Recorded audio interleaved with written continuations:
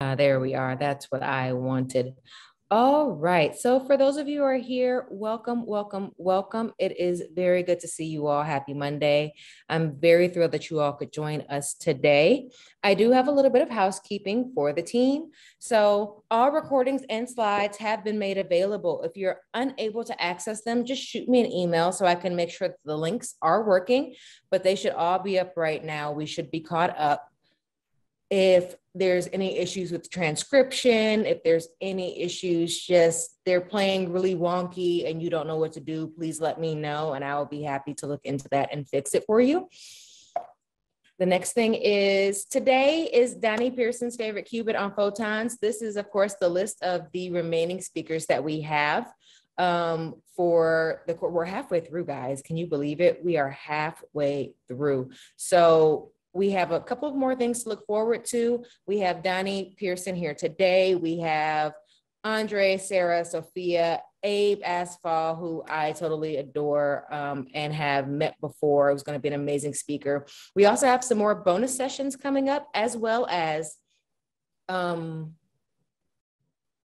was something specific I was going to say here. We have some bonus sessions. We have a panel coming and a lot of cool things just coming down the pipeline. So do remember that you are to attend at least 8 courses and make sure you're filling out your Qubit comparison sheet so that you can keep up and learn all you can about qubits. And remember, there is a 1-page summary due. And this, of course, is only for students enrolled in the class. For those of you who are just guests here, please don't worry about that.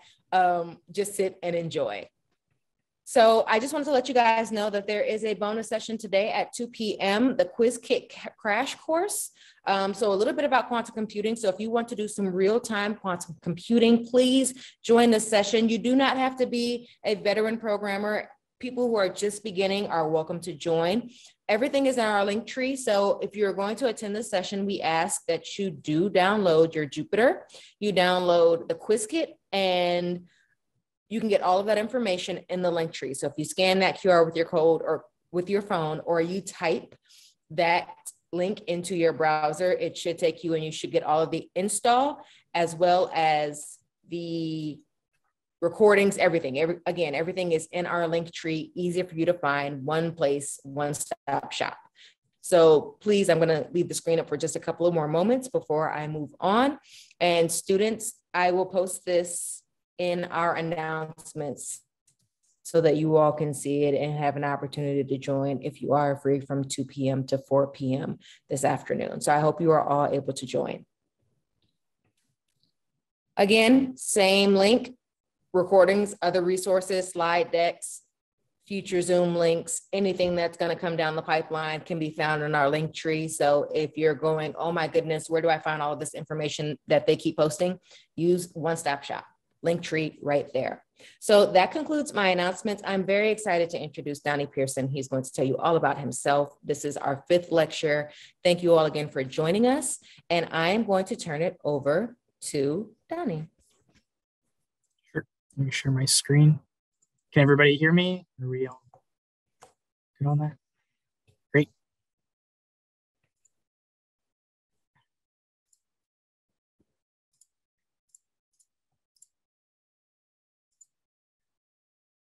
Well, hello, everyone. I'm Donny. I'm a graduate student at the University of Illinois at Urbana-Champaign. And today I'm going to talk to you about photons. And I'm the one that actually made this slide, this animation. I got the name from my advisor. But we wanted to do a little Dr. Seuss here with the 1 photon, 2 photon, red photon, blue photon for you.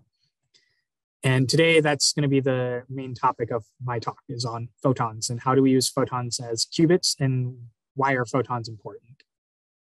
So the story I want to tell you today starts with just kind of a little review of quantum mechanics, qubits, explaining what photons are and what light is, and really what photons aren't at the same time.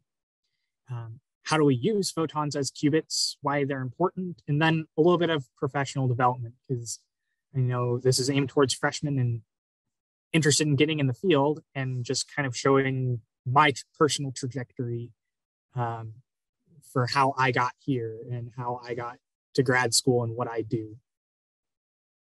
So the first section I want to talk about is putting the quantum in quantum mechanics, just a little review. So quantum mechanics, no, it's not what the Avengers really used to figure out time travel or what Rick and Morty used to power their car. It's the physics of the very small. It is, and often the very cold. And cold is a relative term. And continuous things are discrete. And we have matter, and that is quantized by atoms, where quanta just means the smallest fundamental unit of something. But what about things like light? And light, the quanta of light, are photons. And that's the main topic of today's talk. And quantum mechanics really gives us some really interesting perspectives, and it has a lot of really cool concepts and really unintuitive concepts. You have things like wave functions, measurement, and the implications of measurement, superpositions, and perhaps the most unintuitive of the bunch is entanglement. So qubits. Classical bits, we have 0 and 1, but quantum bits or qubits, you can think of it as your quantum state, psi, is a point on a sphere, and your 0 and 1 are the north and south pole. And for measurement, you just pick some axis and you collapse your wave function, your quantum state, to a point on the sphere. And we can just describe a qubit by itself as just one sphere. So what about n qubits? Are n qubits described by n number of spheres? Well, thanks to entanglement, no. We get something really exciting. We get a joint state that scales as 2 to the n. So we get this exponential speed up. We get this exponential growth in the number of available states.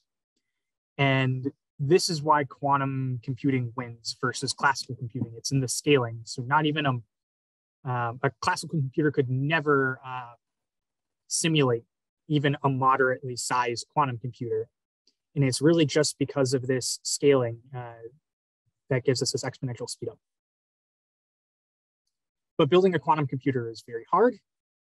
You have the quantum no cloning theorem, so you can't actually copy a quantum state. That actually implies measurement. I need to measure my state in order to copy it. And qubits are fragile. There are a lot of things that can happen that cause you to lose track of your qubit or lose track of your quantum state. And so I'm just going to list kind of 2 general requirements that I kind of like to think of when I think of what makes a qubit good, or so it's subjective. So you need control and you need isolation. Control, because I need to do something, I need to interact with my qubits if I'm going to entangle them. And I need isolation. Qubits are very fragile and it's very easy to lose your qubit. And this is kind of a double-edged sword, because if I were to have a lot of control, that means that I don't really have great isolation. And if I have too much isolation, that means that it's really hard to interact with my system and have control over it. One of my favorite examples was from a talk that I went to from a company called Cold Quanta in Colorado. The guy giving the talk tried to explain making a quantum computer like taking a bunch of coins and trying to get them spinning all at the same time. If you bump the table, you're going to knock all of your coins over. But if you make the table too isolated, it's hard for you to actually get in there and spin all of the coins and get them going. So a very non-exhaustive list of qubit candidates are things like superconducting qubits that you'll see, trapped ions, and they kind of fall along this spectrum. Is there a big green line across the screen? Is that just me, or? No, there is. Is that?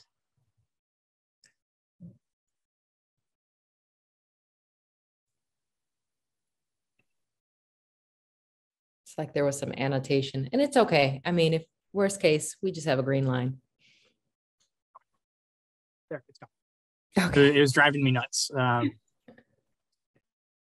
So I like to think of qubits as kind of falling along this spectrum of those two different properties. That there's one side are the best for control, and on the other side is kind of the best for isolation. And where they all fall is kind of subjective, but I like to think of photonic qubits as falling far on the side of best isolation versus other platforms that you'll see like trapped ions and superconducting qubits, quantum dots, NMR, kind of falling more towards the side of best control. So what is a photon? Well, maybe we should take a step further back and understand first what is light. And then we can answer what is a photon. So what is light has been a question that we've been asking ourselves for a very long time. And I'm going to start in the 17th century. You had Newton and Dutch physicist Christian Huygens. Newton had an argument that light is made of particles, little small pieces of light that would bounce off of surfaces like mirrors and would hit your eye, and that's what you're seeing. And Christian Huygens believed that it was a wave, and that Newton's theory was kind of was incomplete. And really, the 19th century, between the likes of Fresnel, Young, and especially James Clerk Maxwell, described that light is electromagnetic waves. And you get this from oscillating charges emit radiation in the form of a wave. It carries energy and it has momentum. And this allowed us to describe the wave properties of light. For example, you have refraction. You can see this every day. You can take a straw and put it in a cup and you see the light bend. You have diffraction. How do waves interact when they encounter some boundary? Like you can hear sound waves get around a corner. You can do the same with light.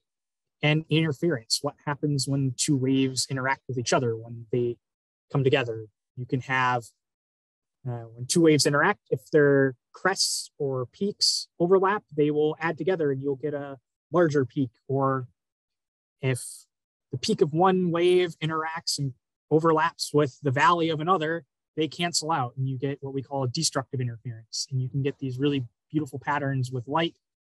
And we call interference patterns, where the bright spots are where I have constructive interference of these light waves, and the dark spots are where you have destructive interference. And typically when we talk about electromagnetic radiation, we talk about what we call the electromagnetic spectrum, where we talk about the color and the energy of the light.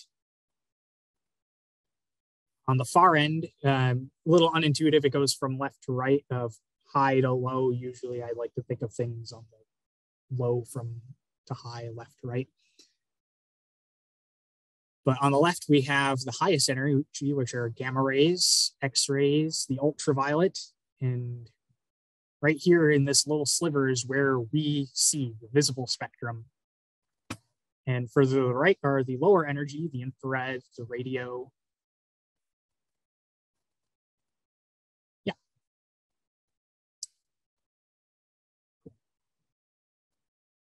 And so moving into the 20th century, this is really kind of the birth of quantum physics, and light was at the heart of a lot of irreconcilable things going on at the early 20th century that we were trying to describe.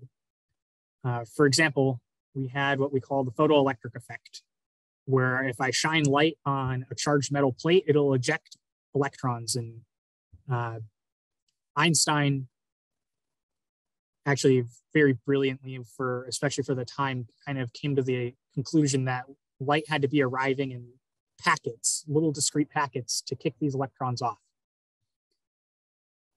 And describing how a hot object, the radiation emitted from a hot object like the sun or a glowing piece of iron, we had what was called the ultraviolet catastrophe, which really was, in a sense, kind of a thought experiment. Classical physics would tell us that hot objects would just radiate away all of their energy and their temperature would drop, and that classically they would drop to 0 Kelvin, which doesn't happen. And the thought experiment would be, as if this is true, then the night sky would be infinitely bright from all the stars emitting all of their radiation away. And really the grandfather of, who I consider to be the grandfather of quantum,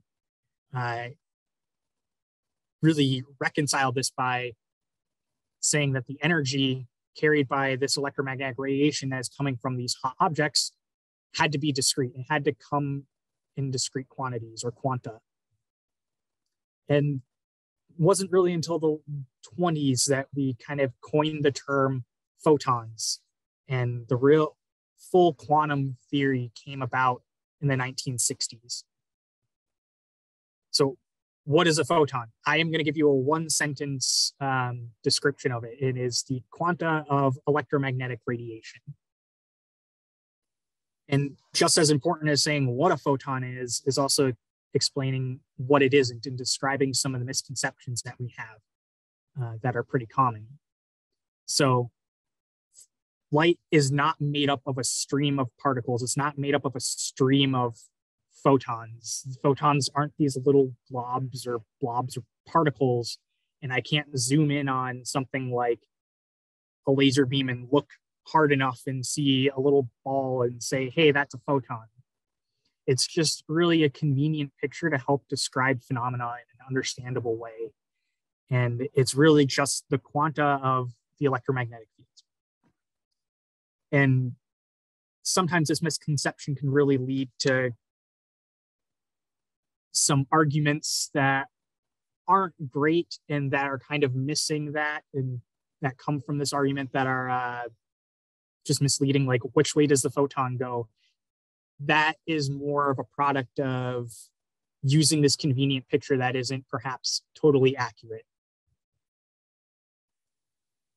So moving on to photonic qubits. So just a refresher, I said this earlier, what makes a good qubit, in my opinion? Since qubits are fragile, I need control because I need to interact with them. I need to actually do something to entangle my qubits with each other. And I need isolation, which means that I have, well, not necessarily no interaction, but I kind of help mitigate interaction just to keep my quantum state preserved. And that this is a double-edged sword, that there are trade-offs between both. And again, looking at that spectrum, where I said that qubits the photonic qubits kind of fall on a very different end of the spectrum. Similarly, really regimes for or designs for quantum computing using photons is also extremely different from all the other types that you will hear about, like trapped ions and superconducting qubits. Like I said before, we're all the way kind of over here, while everything else that you'll hear about is kind of on this side. And since it's so different, I don't really want to talk about photonic quantum computing today so much. And I really just want to talk about the importance of photons, because the main takeaway is that photons are important, and regardless of whatever platform wins the race to build quantum computers, photons and photonics and that technology is going to be essential. So photonic qubits, why are they so isolated? Well, photons don't interact with each other. They don't have any fundamental property about them that allows them to interact. They don't have mass. They don't have electric charge. And so, sorry guys, we're not going to get lightsabers anytime soon, which I'm really sad about. I'm devastated. But light does actually interact with matter, and that gives us some amount of control. So we are actually able to interact with photons in some ways, just that photons can't interact with each other. We have to use matter kind of as an intermediate for that. And it's easy to encode. And what I mean by that is that you can do a lot of things with commercial optics to do this, and that there are a lot of perhaps not immediately obvious ways to make qubits out of photons. So here's another non-exhaustive list of different kinds of qubits that you can make using photons. Polarization, the way that the electromagnetic wave is oscillating, that direction, you can pick an orthogonal direction of that. Color, you can pick 2 different colors of light and use that as a qubit. Time, if light moves at the speed of light, if it has 2 different paths that it can take that are of different length, the time that the photon takes to arrive can be your qubit. And similarly, just 2 different directions in space can be a qubit. And doing a lot of this is actually pretty straightforward, just using commercial optics that you can buy to generate qubits. And why are photons good qubits? Well, light is fast. It moves at the speed limit of the universe. It can travel very, very far without getting lost. Light travels about 96 million miles from the sun and arrives at your eye, and it does that in about 8 minutes. And therefore, it's excellent for transmission. So I can send information very far. And light actually has quantum behavior at room temperature, which like I said earlier, that temperature is a relative term, and I'll kind of explain that. If you think of temperature as the average kinetic energy that something has, the average temperature of something like visible light is actually pretty hot compared to room temperature. The average kinetic energy is that temperature that it corresponds to is pretty close to like the surface temperature of the sun. So if quantum things are usually happen at temperatures that are pretty cold, room temperature is by comparison pretty cold. We are over here at about 300 Kelvin, and surface temperature of the sun is about 6,000 Kelvin, and light kind of falls around 5,000 Kelvin. At least visible light anyway. And so why are photons important? Who really cares about photons? Well, or light for understanding their science. And this is another non-exhaustive list. Anywhere from biologists, chemists, astronomers, the military, people doing medical diagnostics, and even our field and quantum information, people trying to build quantum computers, and even people trying to describe and test fundamental physics. People like in quantum biology need very low levels of light to probe biological samples. You can't just blast a cell with a bunch of light and not damage it. Chemists, if you take a chemistry class, pretty much any kind of spectroscopy you use, they care about light. They care about understanding light. Astronomers, LIGO, even the military, you may have heard of this LIDAR. It's a lot like radar, except it uses light for doing your kind of 3D mapping and detection. Medicine, there are some really cool quantum technology going on with medicine that uses photons. And so I'm going to give you some examples just to kind of illustrate all these different applications that you can have. So quantum information, what do I mean by that? I just mean harnessing the quantum degrees of freedom of a system for kind of generally these 3 purposes: for communication, computation, and precision measurement. And since we care a lot about quantum computers and building a quantum computer, the first example I want to give you is what we call a quantum network, where consider having what I call these nodes, which are just anything from a quantum computer to just a group of a couple qubits, and I need to connect them in some way. Well, how am I going to connect 2 very distant quantum computers that are, in the same vacuum chamber or something? Perhaps they're in a different city or in a different country. Well, the way that you're going to do that, the only way that you can actually do it is with photons and optical fiber. That's the only way you can transmit quantum information, because you have to connect quantum things in a quantum way. And these nodes, like I said, can be anywhere between a whole quantum computer or just a couple qubits. There are actually people who are thinking of building quantum computers rather than just having a quantum computer that has a lot of qubits, to just taking a bunch of really small quantum computers and connecting them together. And the whole task of these connections is just to generate entanglement across these nodes and connect them together. And the only way to do that is going to be in optical fiber with photons, because photons are great for transmission. They're quantum at room temperature, and they're very, very fast. Another one, this was kind of all the rage of the 80s and the 90s. It's what we called quantum cryptography.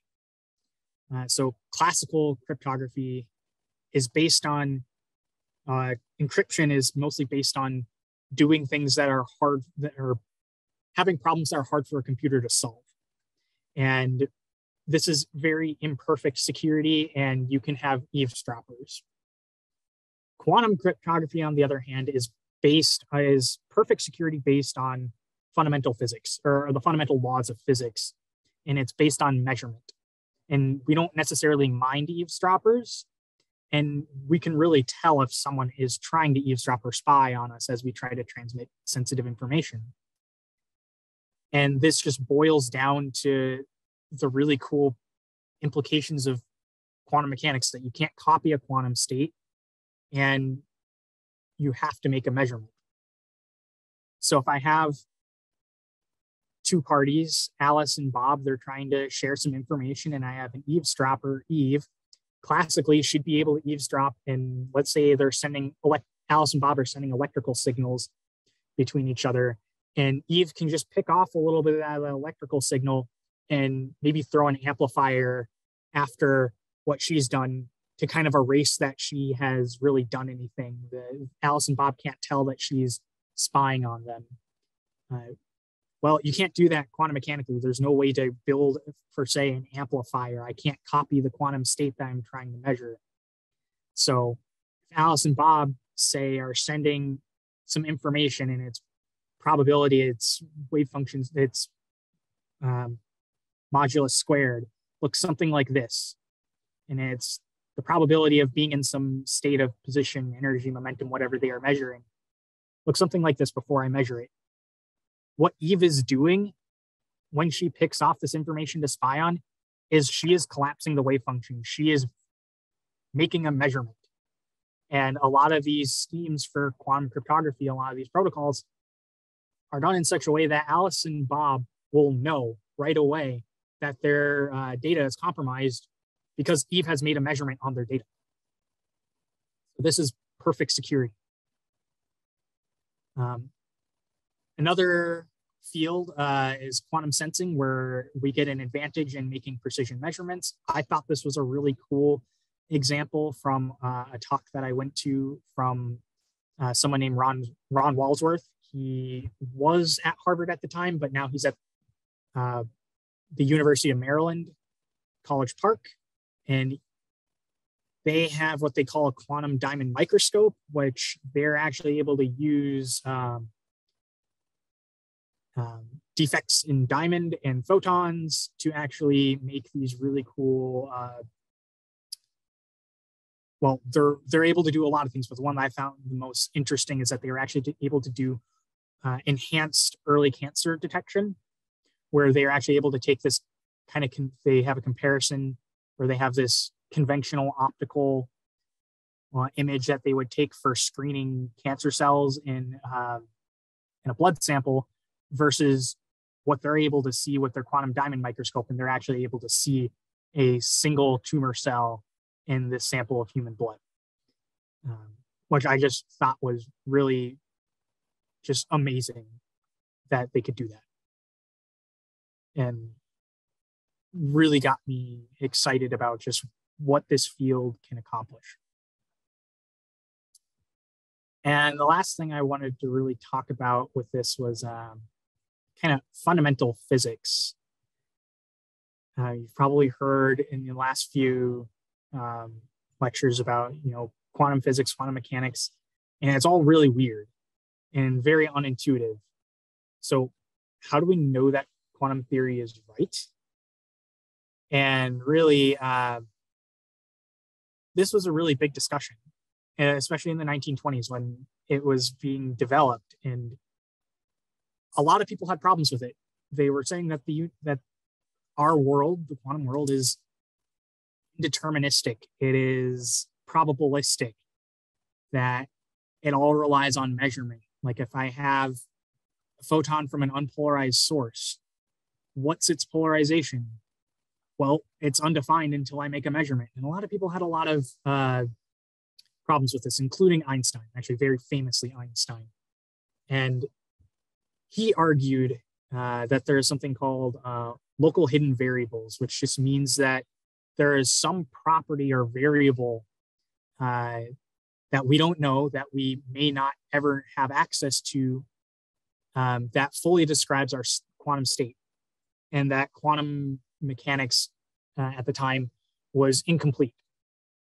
And that's pretty reasonable. You don't expect that I have to turn around and make a measurement of something for it to be there. It's just so unintuitive that a lot of people actually really disagree with it. I think if I was back in the 20s, I would be on Einstein's side about local hidden variables. But this is really illustrated in a very famous paper by Einstein, Podolsky, and Rosen, where they argued in favor of local hidden variables. And they had a thought experiment that is generally referred to as the EPR paradox, where I have two parties, Alice and Bob, and they share an entangled state. Alice takes one half, Bob takes the other half. And then Alice and Bob are somehow separated by a very vast distance, say light years apart. And Alice makes a measurement on her state. She instantaneously knows and determines what Bob's state is. And Einstein, Podolsky, and Rosen argue that this violates causality. This violates faster than light transfer of information.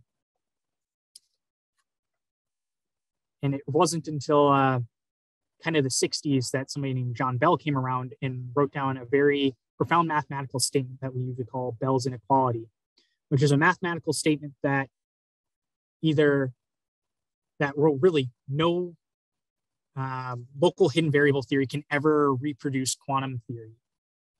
And that if Bell's inequality is violated, then quantum theory has to be right. And there's no such thing as local hidden variables, and the world is very weird. Well, this has been done, and at the heart of it was photons, and using and generating entangled pairs of photons was done to really explore this. And that's been kind of the heart of probing quantum theory since the 70s, since we've first been able to generate entangled states, which was done with photons in, I think, 1972. And this is kind of the heart, a large part of the field of quantum optics, which is studying the quantum nature of light.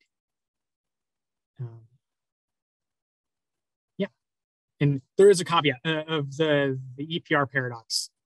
Alice and Bob actually can't share information fast with each other faster than the speed of light. So quantum theory is correct, and none of the laws of physics are broken. They're not violating causality or anything like that.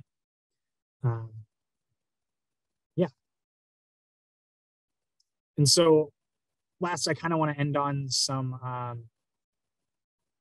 kind of professional development. Like, where did I get where I am? Like, at one point in time, I was a freshman in physics, and I was like, oh, quantum stuff is really cool. How did I get to where I am, where I'm actually a grad student, like a senior grad student in my lab, trying to get my PhD? So I have this nice professional photo of myself with my advisor from somebody named Brian Stouffer. I forgot to put his name and acknowledge him. So what got me into physics? I always wanted to do something in science. When I was really, really little, I really, really liked Jurassic Park and dinosaurs, and I still do. But when I was really little, I wanted to be a paleontologist. And when I was in high school, I actually had this awesome opportunity to go to Costa Rica 3 times to study biology. We studied leafcutter ants and black sea turtles. Coolest thing I've ever done was giving a sea turtle an ultrasound. And when I did that, and I did research in college, and I majored in both chemistry and physics. was very difficult, but I had a very hard time choosing between the two of them. And I ended up working in the subfield of physics, atomic, molecular, and optical physics, which allows me to kind of do some of both. I was always really interested in the more atoms part of chemistry and physics, so this kind of allows me to do a bit of both.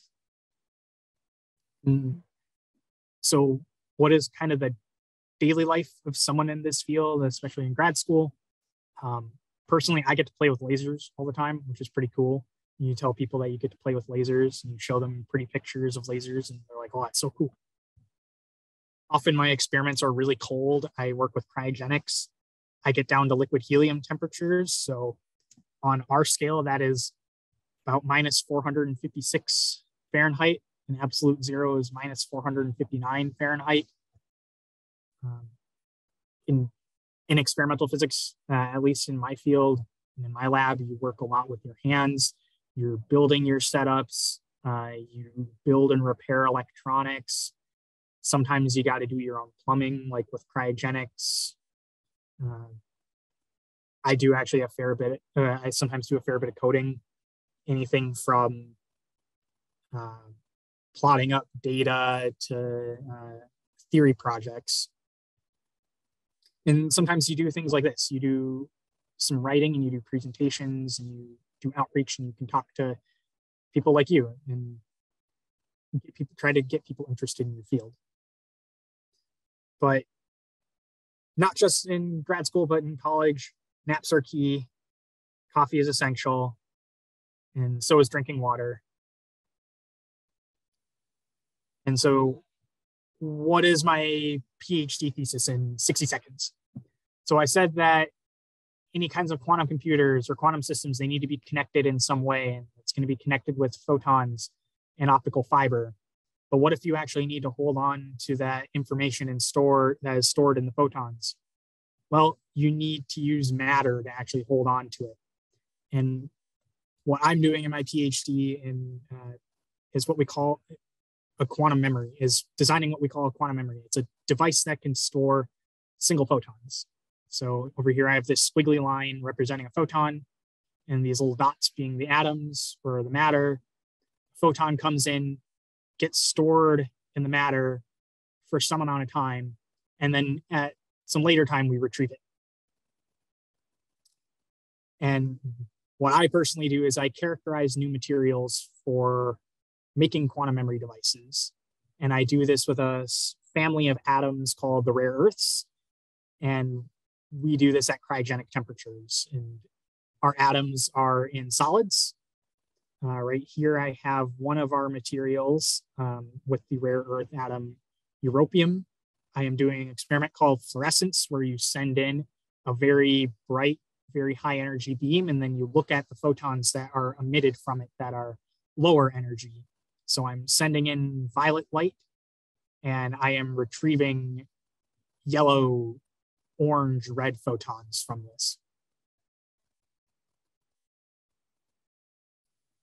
So what do I want to be when I grow up? I'm in grad school, so that's a kind of temporary thing. I'm still in school.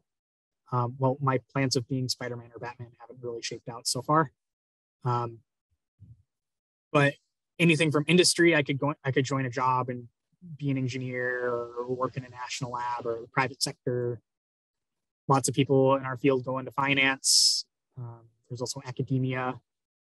I'm not totally sure, and it's okay to not know what you want to be when you grow up.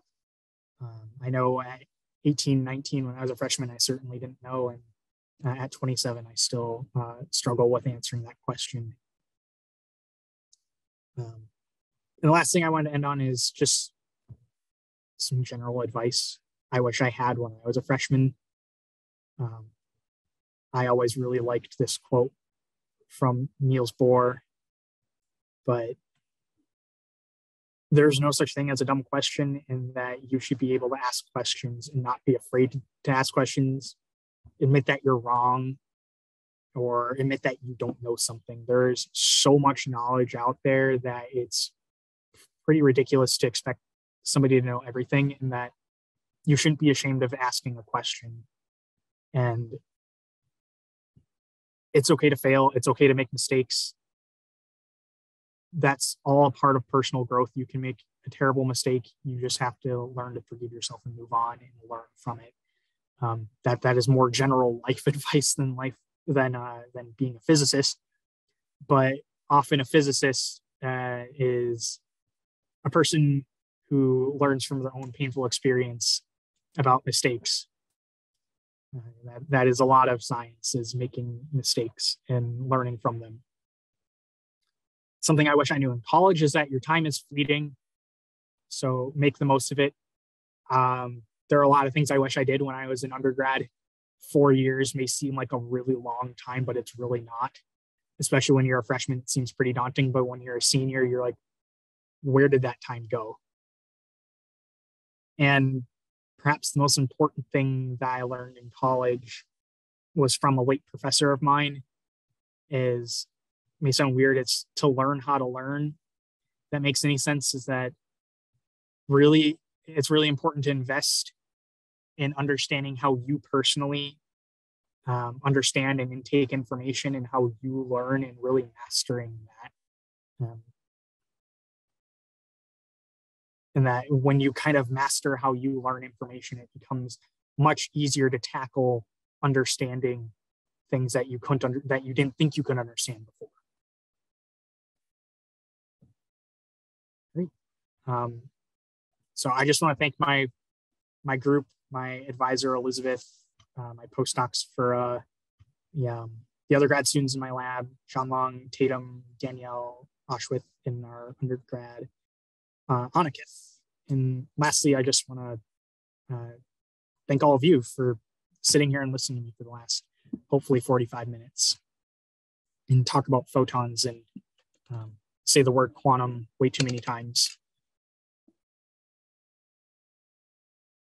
Great. Thank you, thank you, thank you so much, future Dr. Pearson. Are there any questions for Donny? I have a question. Mm-hmm. Sure. So my question is kind of two-part question. First is, what are the advantages of photon-based quantum computers? And the second part is, where do you see photon-based quantum computers on the race of reaching quantum computing? Like you have ion atoms, superconducting. So where is photon-based quantum computer exactly? So photon-based is very different. But it is very interesting. What makes it very easy is it's just kind of easy to encode and entangle.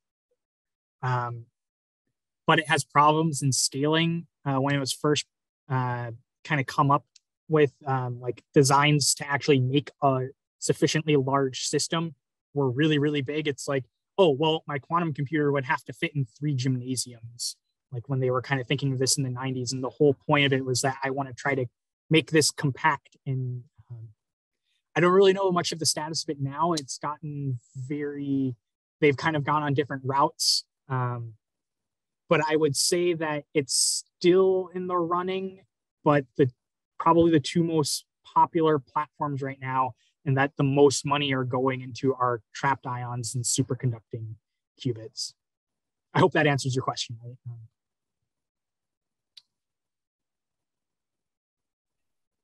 Thank you, Episode. We're going to go to Achintia. Could you go ahead and ask your question? Yeah, sure. First of all, great presentation, Donny. Good you. job. Yes, I really enjoyed it. So my question is about storage of these quantum states of in a photon. So let's say you create a superposition state on a qubit, which is a photon based on frequency or whatever. I can understand that it can be used for gate computation. So you give some 2 input and you get an output. But how do you store this? Because to store a quantum state in photonic computing, you would also need to store the photon, which is not possible, right? That you can absolutely store the photon. That is part of something you can pull up from light matter interactions, is that you can actually store the information, the coherence, the phase information of a photon in matter. And you can essentially what a quantum memory is doing, like what we're doing to try to store it, is you map the state into the atoms, and then the atoms will then, like through absorption or something like that, and then it will eventually emit a photon that has the same phase information, and essentially just holds on to this. It carries the same information of the photon that was originally stored. Does that make sense? Yes, basically it's the James Cummings Hamiltonian. Exactly. Yeah, for the like matter interaction. So exactly. What would be the possible candidates for on the matter side for storing such states? So lots of people have studied alkali atoms in vapor. That's probably the most popular platform for this and has been used for this for a while. For us, we I'm are sorry. Well, which atoms? I misheard you. The alkalis, like rubidium, cesium. Okay, got it. Thanks. Just they have a very simple level structure that you can write out. Like you can write out the Hamiltonian, you can write out the states. For us, we are working with a weird family of atoms called the rare earths or the lanthanides to try to do this. They have a very unique electronic structure that allows you to store photons for very long periods of time. Like Rydberg states. Yeah, exactly. Okay. Thanks, Donny. Yeah, you're welcome. Vincent, we'll go ahead and go to your question. Hey, Donny. Some articles I've been reading lately mention Rydberg polaritons. And what's the relationship between a Rydberg polariton in regards to quantum computing and a photon? Like, where is it on your continuum there? You know, I don't actually know. I'm still pretty new to Rydberg stuff myself. I don't actually have an answer for that. Okay.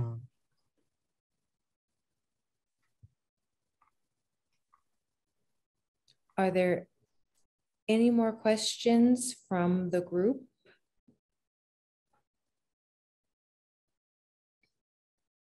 Well, if not, thank you all. Oh. Maybe I can ask another question? Sure. Yeah, so Donny, then can you also speak about the scalability of these photonic quantum computing? Like, for example, there's this already a startup, right? I think something called as Psi Quantum or something, which uses photonic chips, basically photonic crystals, to develop quantum gates. So how big can you make it? Like, can you go to like 1,000 qubits? If yes, then why aren't we doing it? And if no, what is stopping? So I don't know actually how many qubits you have, but a lot of it has to do with this on chip. Some of the major problems are actually being able to couple the light in and out of these chips. That is a huge part of the problem with them. Well, a huge part of the mini problems with them.